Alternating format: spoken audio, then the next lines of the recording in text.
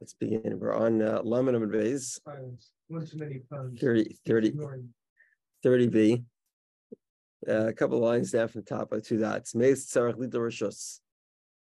spoke about yesterday this interesting arrangement of a sort of loan. It's more like a cash advance, where you buy, where you're loaning him money, and the debt is secured by the future income, the future meiser or truma, if he's a kohen or a levi. So if he dies, so we explain that this type of debt is not really secured. You can't really ask him to repay the debts. The only way you can collect is from the trumas meisers of your own fields. So if he dies, what happens is sort of you acquire the trumas meisers on his behalf and immediately repay yourself. If he's dead, then he's not there to acquire it. So you have to get permission from the inheritors. And the reason for this is because the inheritors are not obligated to repay the debt. It's a unique type of debt, and in this type of debt, they're not obligated to repay. Tanya, we learn Rabbi Aimer Yorshin Sheyorshu. We talk about permission from the inheritors. We're talking about the permission of the inheritors that inherited. So the Gemara says, "Amik Yorshin to Layarti." Are there type of inheritors that don't inherit? What do you mean the inheritors that inherited? Like, why would I think that they didn't inherit? It has to be that they inherited property and not money. Because if they had inherited property, at least so technically speaking, before 1,000 years ago, inheritors were only obligated to repay a loan if there was property. If there was money or movable assets, then they were not obligated to repay the loan. About 1,000 years ago, the Geina made a decree, and they said that there's no such thing. It doesn't make a difference, and even if a person just has money or movable objects, that those assets are still liable to repay the debt. Now,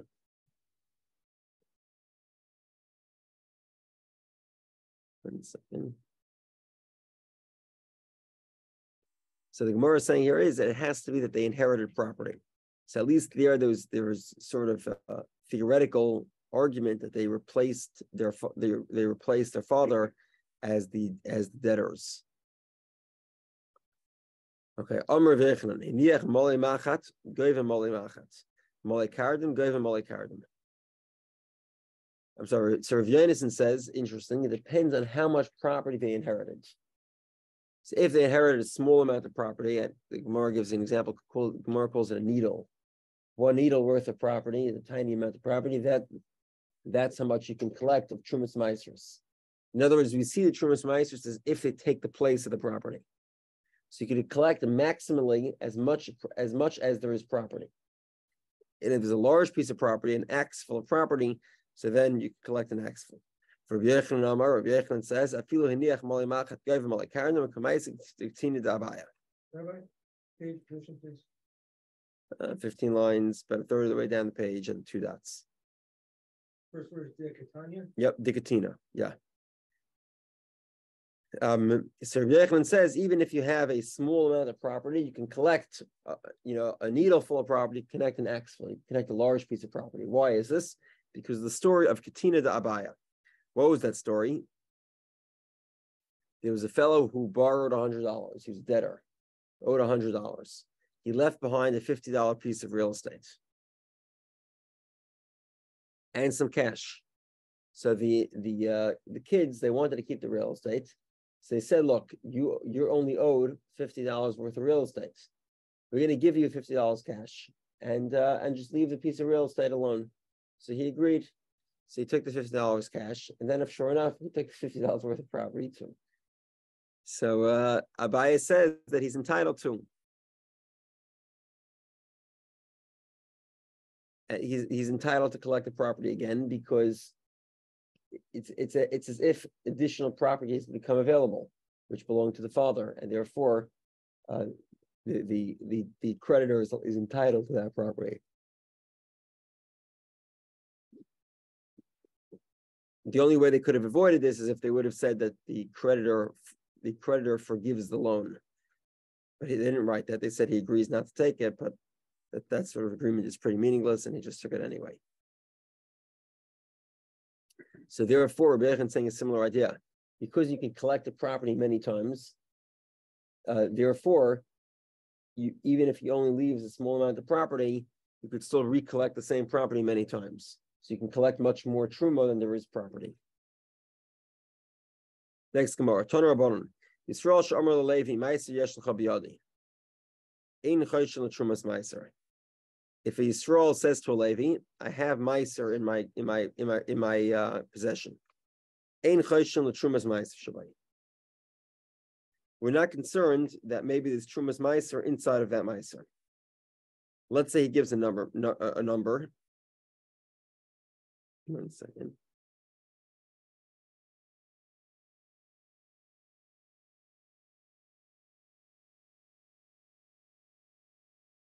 Let's say it says Kur Ma'aser Yesh L'cha Biyadi. Here, there's I have in my property one core worth of Ma'aser. Choshen l'trumas Ma'aser Shabbai. We're concerned of trumas Ma'aser. So Mara says, what's the concern here? Abai explains as follows. This is what it means. Yisrael tells a Levi, I have $100 of Ma'aser I have Ma'aser in my property. Here's $100. I'm buying it from you. Ein choshen shema asu trumas Ma'aser al makam acher. So we're not concerned here that what the Levi, in other words, the Jew says to the Levi, I have Ma'aser. Whose responsibility is to take off trumas Ma'aser? It's the Levi's responsibility. The mainstream opinion is that a Yisrael cannot take off trumas Ma'aser. Well, that might be a little different today because we don't even give Ma'aser to a Levi. And with regard to the Maya, I think he could. Maya is if it's whether it's in doubt. But that being said, we're not going. So the Levi is the one to take off trumas Ma'aser typically. Over here, the Levi knows he has Ma'aser in the Jew's property. So maybe he took that Ma'aser in the Jew's property and he turned it into trumas Ma'aser for other stuff that he had as well.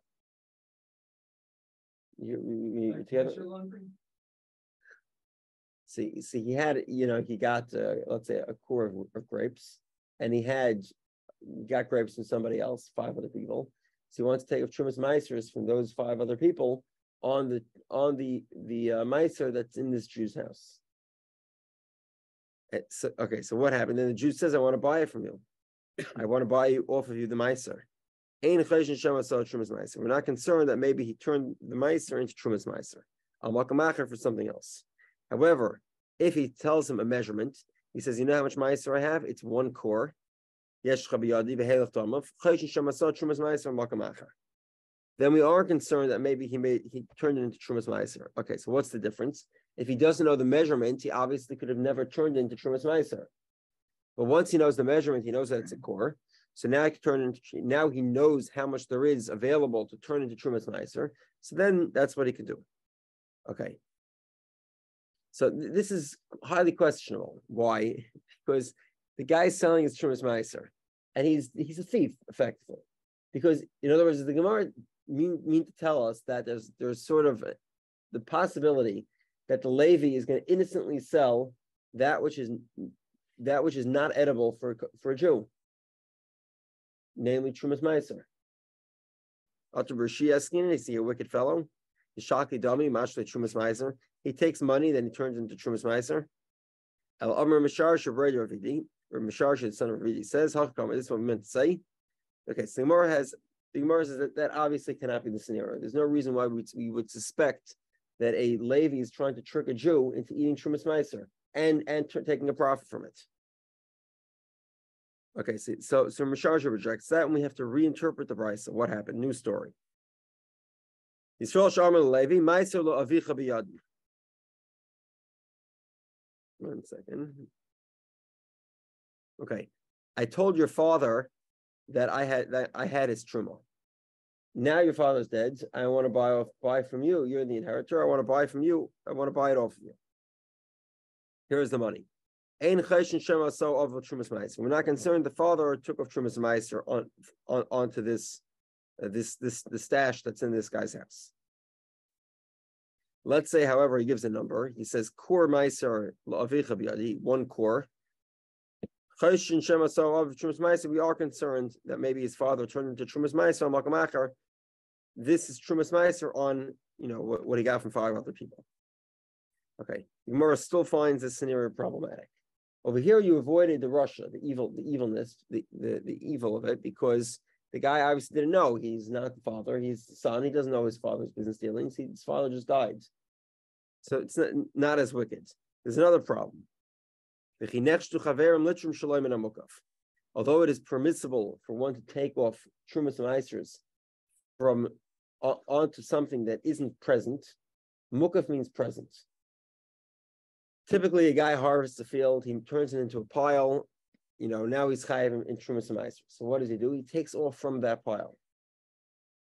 However, it is permitted to take the pile, put it in your shed, and then when the next field of wheat is ready, you take off Trumas Meisers on the stuff you have in the shed for the stuff you have in the yards.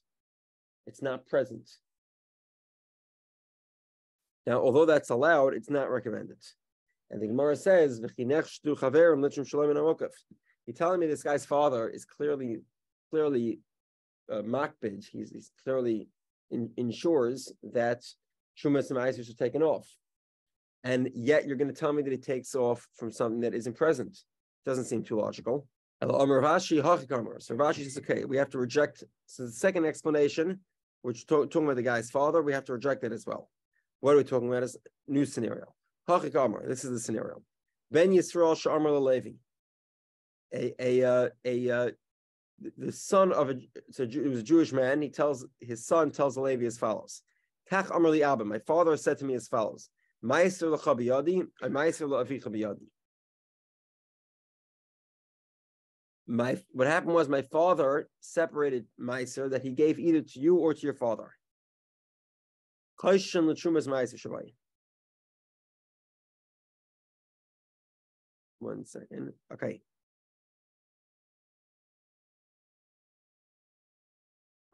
In other words, my father made a statement that he owes you Meiser, but my father did not know how much Meiser he owes you. So then in that scenario, the concern here is that because he didn't know how much it was, he could not have taken off Trumas Meiser off that. Just give me a moment.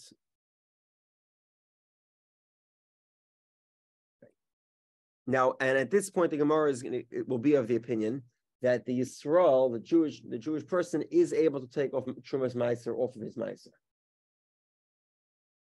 Okay, so therefore, the father says,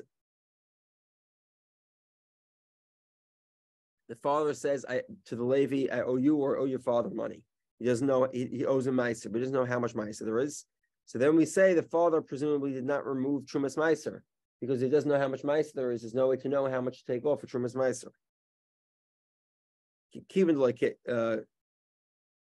One second. Since the father has no clue how much it was, he could not have rectified it by taking off Trumas Meiser. However, if he says a number, the father says, I owe you 1 core of Meiser. So then, ein choshen l'trumas Meiser shavai. Given the kids tikuni takne balabayas. In other words, because the father knew the correct number, presumably he wouldn't leave around Meiser that had not had Trumas Meiser taken off, and therefore presumably he rectified it by removing Trumas Meiser off of the Meiser. So ask the Gemara, v'chiyesh l'rishus balabayas l'tin Trumas Meiser. Does the Balabayas, the Jewish man, does he have a right, or Jewish woman for that matter, does he have a right to take off Trumas Meiser? Because Trumas Meiser is given to the Levi. The Levi is responsible to take off Trumas Meiser. So the Gemara says in Abba Elazar ben Gamla. It's the opinion of Abba Elazar ben Gamla, who says the Tanya Abba Elazar ben Gamla. Omer v'nechshav lechem trumaschem. The word v'nechshav means to think about or to evaluate. You should evaluate the trumaschem, truma. Now, trumaschem is plural, means 2 trumas. What's the reference to? B'shtei trumas akasam adavar, two types of trumas. Number 1, achas truma gedola. One is the first truma, which is truma gedola. Remember, truma gedola has no limit, both minimally and maximally. The recommended amount is between 1 and 40 and 1 and 60. 1.8 to 2.2%. And then Trumas Meiser, which is taken off. Trumas Meiser is a fixed amount. It's 10% of Trumas Meiser, which is 10% of whatever remains after Truma itself is taken off. Just like Truma Gedola, like we said, has no limit. So therefore it can be taken off in estimation, right? Or b'machshava, one doesn't even have to actually say something. He could just think about it and it works. Now, okay, and then that's sort of learned from the fact that Torah says the word v'nechshav. You evaluate it. What does evaluate mean? It means you think about it to remove it. In other words, if you think that this part should be truma, it's truma.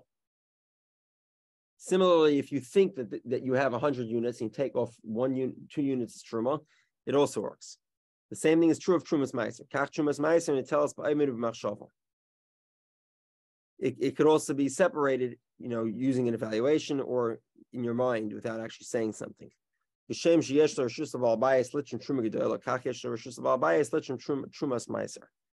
like the master, just like the guy who planted the field has a right to take off truma gedola, he also has a right to take off trumas meiser. Just hang on a second.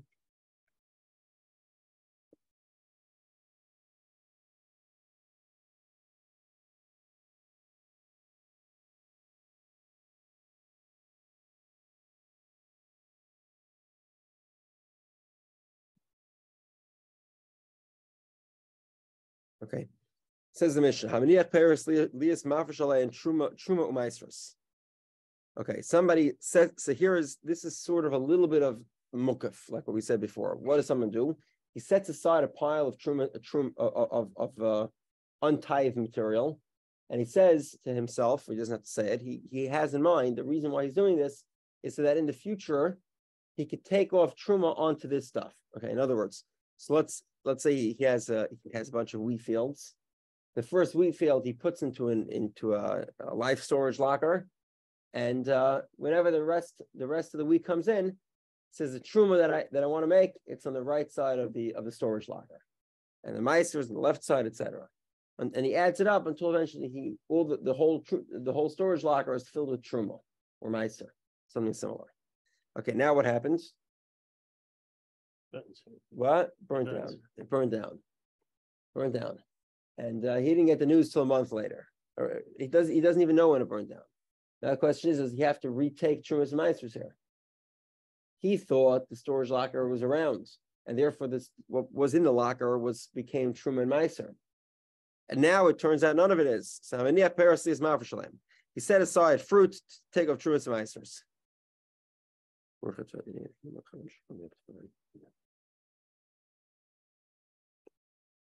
These mavshalim trumas meisers. Okay, or he set aside a pile of money, mois. He opened a safe deposit box and he put a pile of money in the safe deposit box. Lias mavshalim meiser sheni. So meiser sheni is typically redeemed onto money. So he has a safe deposit box filled with money that he's going to redeem his meiser on.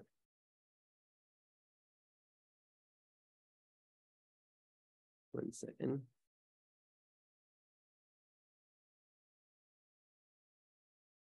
Okay, he can presume the money and the wheat is still around.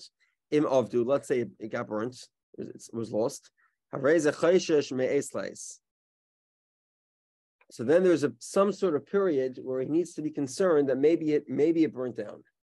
The simple understanding of this mission, although we'll see this in the second version, is that there's a 24-hour retroactive period. So as soon as you get the news, that anything in the past 24 hours that you took off Trumas and Meisers from, that has to be done again. But anything before 24 hours does not need to be done again. We'll soon see there's another version. Rabbi opinion of Rabbi Elazar. Rabbi Yehudah says, Rabbi Yehudah gives practical advice here. And this is, I think I mentioned on Shabbos at some point, that I was in a winery, and the way that this winery in Israel, the way they take of Trumas Meisers is that they actually separate wine. They let it ferment separately. they know what's going to be the Trumas Meisters, and that is what they turn into Trumas Meisters. So this is a similar idea, right? It's not taken from the regular barrels; it's taken from a special Trumas Meisters barrel. That's in its. Just curious, right? What do they do with it once they separate it? Oftentimes poured down so Truma is poured down the drain, and Trumas Meiser is poured down the drain, and Meiser and Meiser Ani, I believe they keep. I'm not sure. Maybe they I don't know. I'm not sure they do Meiser Ani. No, Meiser Sheni is clearly redeemed onto a coin. sell it, right? What? You sell it. Meiser Sheni is redeemed. So you just take the poder, you take the value of it, right? You take the value and you And put then it you onto buy- and you buy put it onto a coin. You can't buy something because it needs to be eaten b'tahara. Nobody's eating food b'tahara. That's what. So the coin is, but it doesn't have to be in equal values. In other words, you can put $1 million worth of Meiser Sheni onto a 10 shekel coin or whatever, and the coins are eventually redeemed onto another coin, which is eventually destroyed. We said there's I think the Eidach Haredis rents a boat every 3 years, and they deposit all the coins in the Mediterranean. They used to take it to Yerushalayim and buy something to eat. Correct. But that has to be done with tahara, and that doesn't work today. Okay. So now this barrel of wine, they have to make sure it's actually wine and not vinegar. So Rabbi Yehudah says 3 times a year you need to check it to make sure that it's actually wine and it hasn't turned to vinegar. And when is that? The kidum shambat zechag. In the beginning, the kid will explain what kidum means of after Sukkot. Ubahaitzas smadar, when the fruit begins to ripen. Smadar is sort of unripe grape, when the unripe grapes begin to appear. Ubashas knisas mayim bebaiser. Rashi has 2 explanations here. Either it means when they would crush the unripe grapes, or it means when the grapes sort of started to fill in and grow into, from the small unripe grapes started to grow into full-size grapes. Okay, my me'esleis. What is this? Me'esleis typically means 24-hour period. What does that mean? It means from 24 hours of when you checked. See, what you checked the storage lager. Turns out everything was eaten by a rat. You have 24 hours retroactively. Anything that you took off Trumas Meis in the past 24 hours is no good. Rabbi Elazar ben Antignus Aimer, Mishum Rabbi Elazar B'Rab Yanai, Me'es La'es Shel Hanocham. It's the opposite. You have 24 hours from when you put it down that you can rely on it. But anything from until 24 hours after the moment you secured it, that all has to be removed again. So the Gemara asks in the Mishnah, he's concerned. The Mishnah says if it got lost, it was eaten by a rat, you're concerned from a time to a time. You say it means from the time until the time. It means from that time, a day previously until the time where you checked. However, if you say it means me'es la'es from hanacha, it should be ad me'es la'es mi'bayalei. In other words, the concern here is not in the period of me'es la'es, but it's the concern until the period of me'es la'es. In other words, according to the first opinion, what's the time period of concern? It's the 24-hour period. Me'es la'es. That the period itself is the concern. Whereas according to the second opinion, the period itself is not the concern. To the contrary, the period in question is actually kosher. You could rely on it for Trumas Meisers. It's until that period that's problematic. So the Mishnah's terminology should have been rephrased. And the Gemara says kasha, indeed, that remains difficult. Okay, Divrei Rabbi Elazar. The opinion of Rabbi Elazar is that this 24-hour period. The Gemara has an interesting question. Okay. Amr Belazar. Okay, so there's 2 Rabbi Elazars here. There's Rabbi Elazar ben Pidas, who is an Amayra. He's an author in the Gemara, and then there's Rabbi Elazar ben Shamua, who is the author in the Mishnah. So Rabbi Elazar, the Amayra, says about Rabbi Elazar in the Mishnah, Chalukan al Chaver of Rabbi Elazar. Rabbi Elazar says you have this 24-hour period. Everyone disagrees with him. Tanan, we learned mikvah shenimdid v'nim sechasar. So we spoke about the minimum quantity for a share. The recommended minimum quantity is 1 cubic meter, 1,000 liters. The practically speaking, absolute minimum requirement according to Reb Chaim Nah is much closer to something like 300, 350 liters. According to Chazon Ish, maybe it's closer to 5 or 550 liters. Realistically speaking, though, we won't. Nobody's going to build a mikveh today less than 1 cubic meter. Okay, now let's say somebody built the bare minimum mikveh, 350 liters, whatever it is, 400 liters, and they measured it, and it was precise. And they went to the mikveh a couple of days later, and a couple of days after that they measured again. Turns out the mikveh was missing something. So what's the halacha?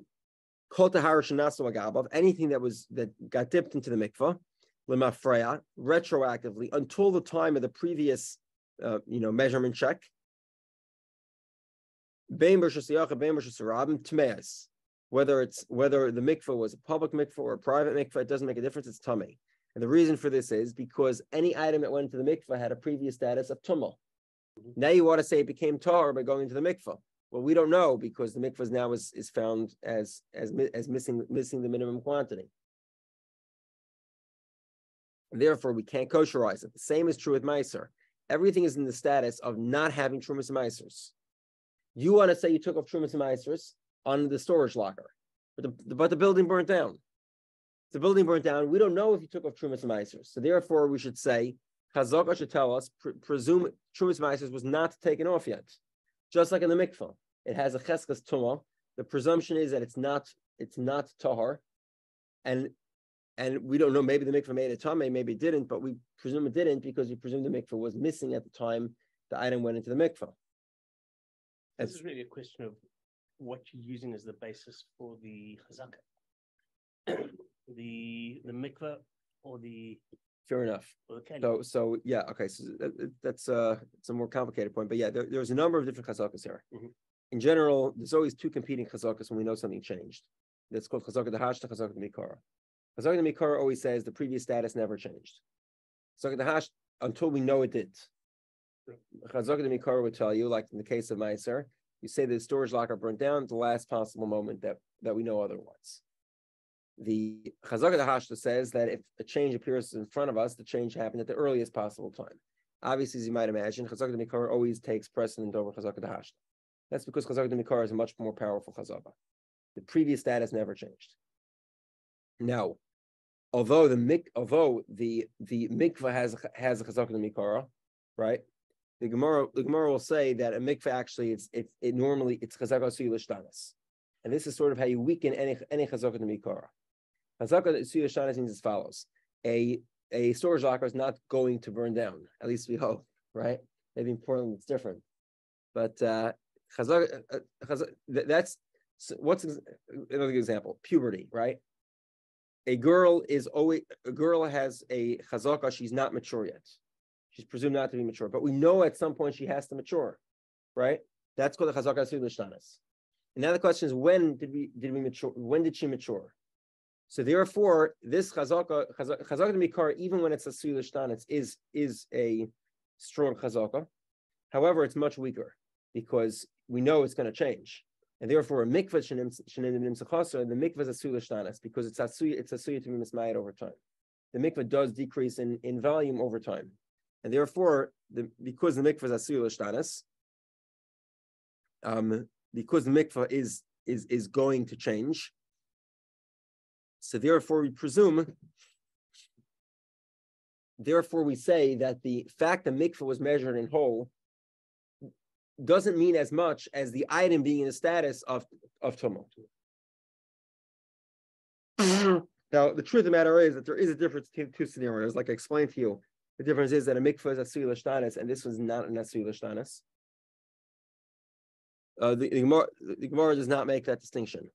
And the Gemara says that regardless, the chazaka of tevel, right, which means that the item has the previous status of not being rectified, that would be the primary vision of the item, and the fact that maybe it was rectified through separating trumas and meisers on an item which may or may not have existed at the time, suffix.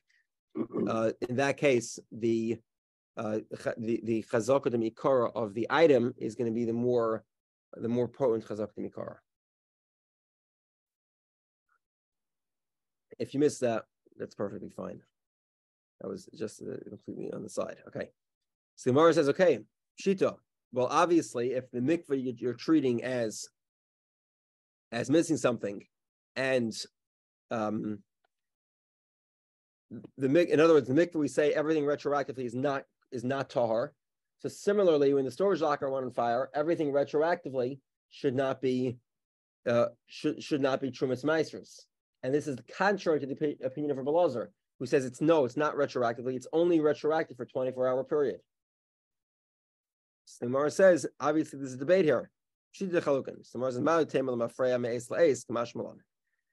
Gemara says, you're right. What we mean to say is, to the contrary of the second opinion that we said previously. In other words, we had two opinions in Rabbi Elazar. One opinion is the first 24-hour period. The other opinion is no.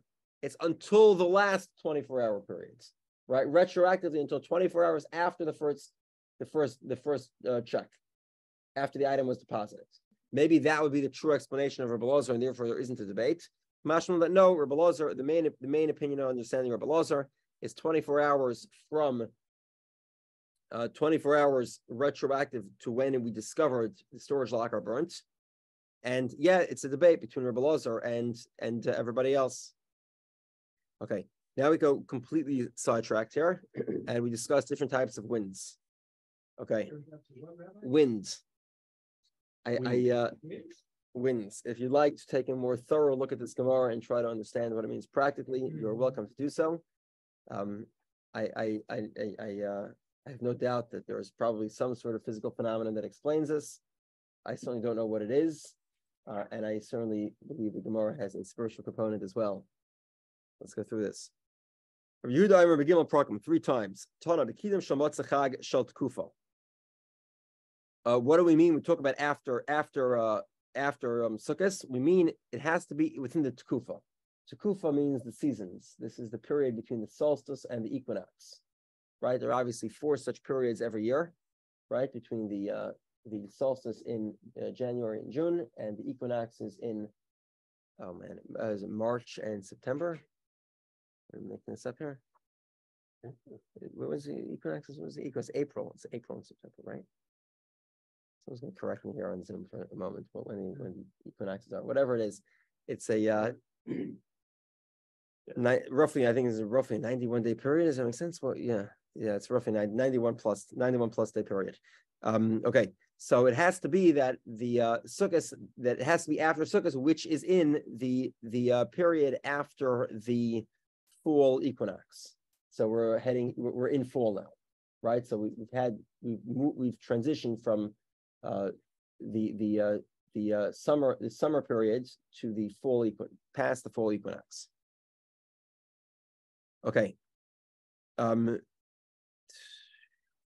Okay, Tanya, Rabbi Yehudah says, "V'gilon prakam moichren es hatfuah."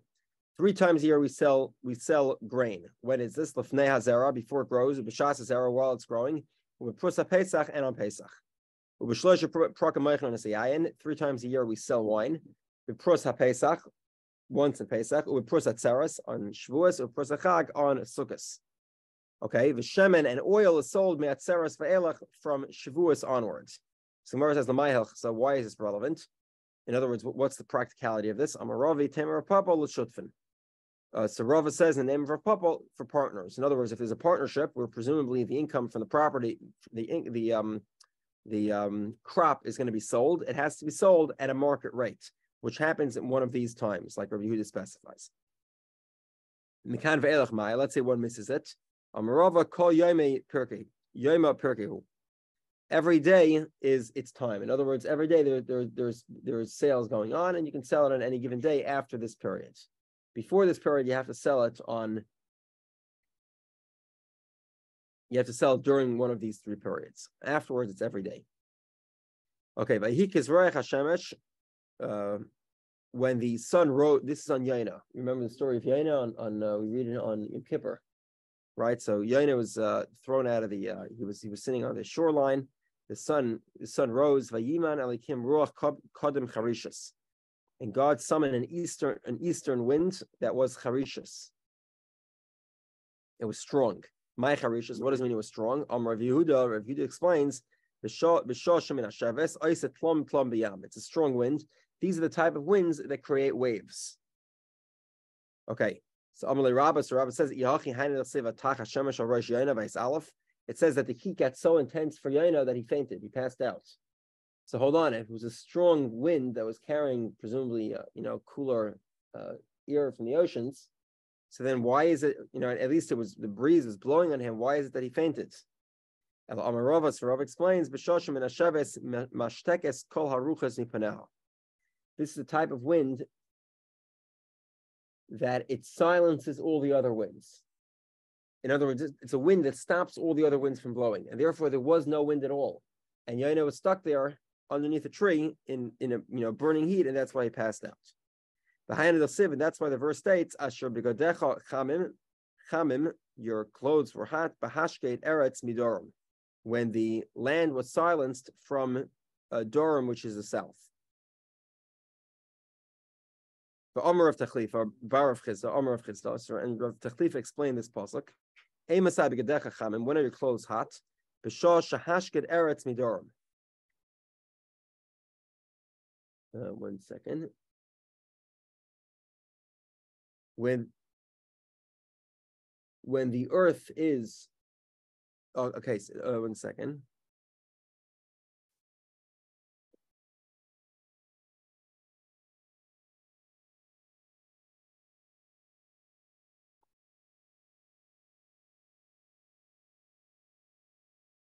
Okay. In other words, when there ceases to be in other words, the southerly wind, that would have cooled you down. When the southerly wind is silenced, that is going to cause you to get hotter. 1 second.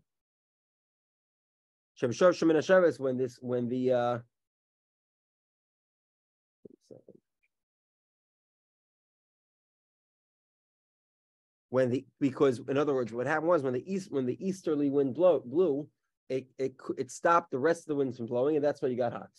It's mainly the southerly wind. The southerly wind would have cooled down everybody.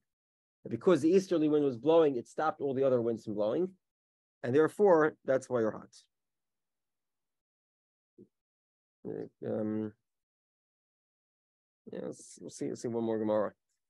Rav Huna and Rav Chizda have a yasvi. They were sitting down and discussing Cholav Ozel Geniva. So there was a fellow whose name was Geniva. Geniva was a major Torah scholar and also a crook, and a very difficult person to get along with. If you remember the Gemara on Daf Vav, we learned about it on while I was away.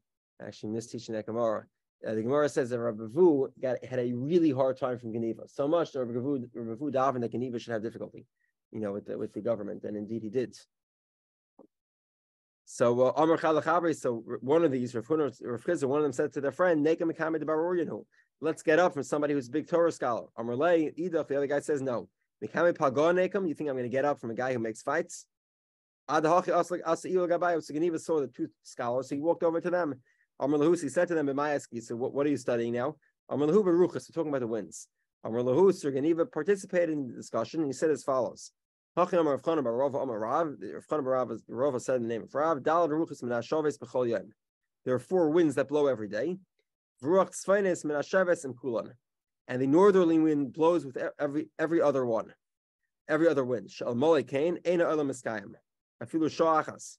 Because the northern wind is necessary. If not for it, the world wouldn't be able to stand. The southerly wind is the most difficult. If not for the fact that an angel stops the wind from blowing, it would destroy the world.